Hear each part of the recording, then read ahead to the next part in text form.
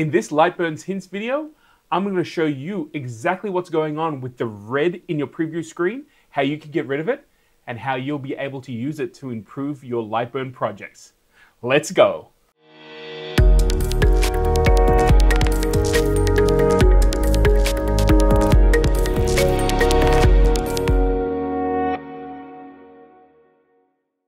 Okay, I get this question all the time from a lot of people starting out with Lightburn, or they might have upgraded, and it's kind of simple when you understand the mechanics behind it, but it's pretty terrifying if you're in the middle of a job and not too sure what's going on.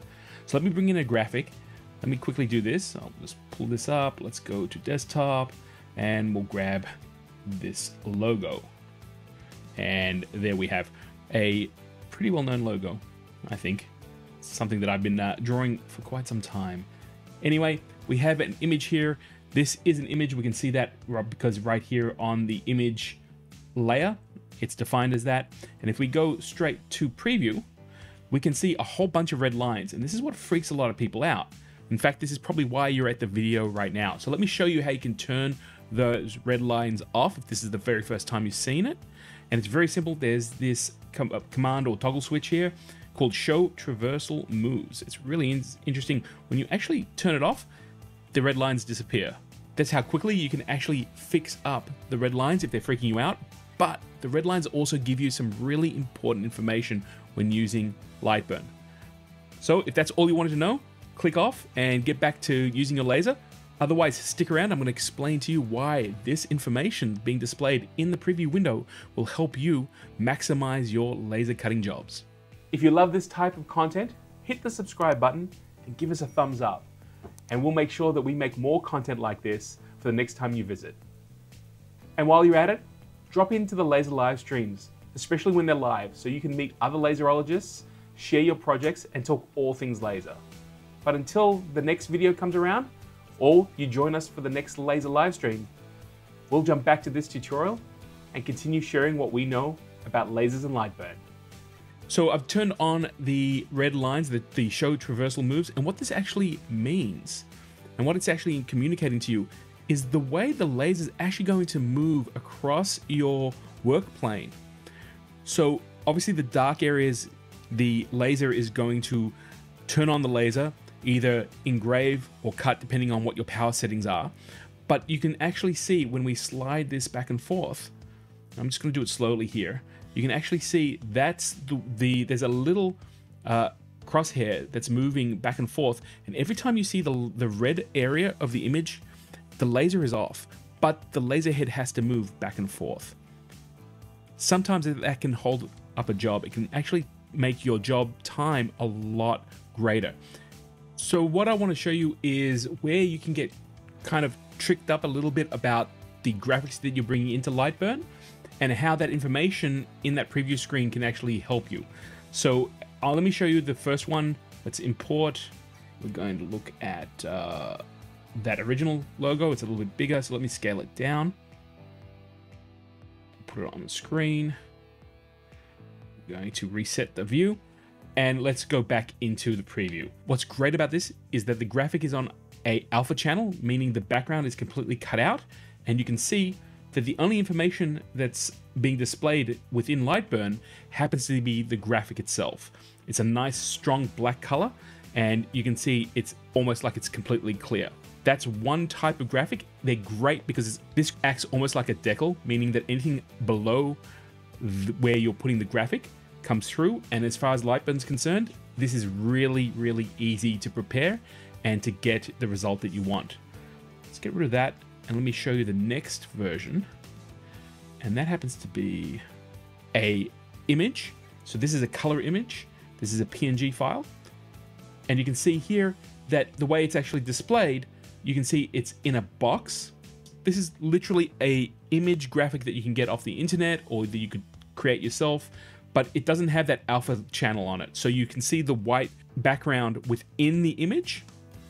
But Lightburn is really good at distinguishing where the image information is and where a white background is. So as far as Lightburn's concerned, when we preview it, you can see here that it takes out most of that background. You can see that there's a tiny little piece over here and over here. that happens to be almost like a pixel within the white background that Lightburn is finding, and therefore it's traversing to turn the laser back on and off.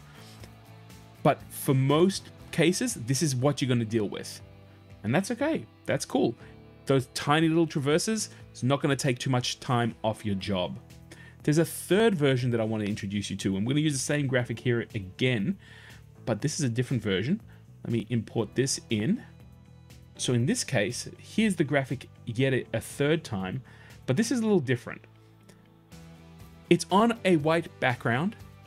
It's an image file, but it happens to be a little bit off the color white. So white has a certain value that Lightburn will go, okay, cool, that's a background. I'm going to remove that information, and when we go to the preview, you're going to see that we've got all these red lines here, all of it. This is all areas that it's going to traverse. And this sometimes catches people out, especially when you're beginning with Lightburn or you're using graphics that have been given to you by a third party.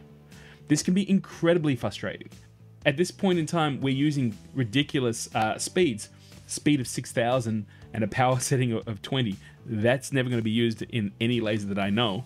Maybe in the future sometime, maybe Death Star, maybe that's where we can use that sort of settings. But you can see it's almost 2 hours as opposed to before when we're looking at about 25 minutes, just under 25 minutes. So you've got lots and lots of movement on your laser. So what do you do about this? Well, there's two quick answers. I'm going to show these to you in Gil's Tips.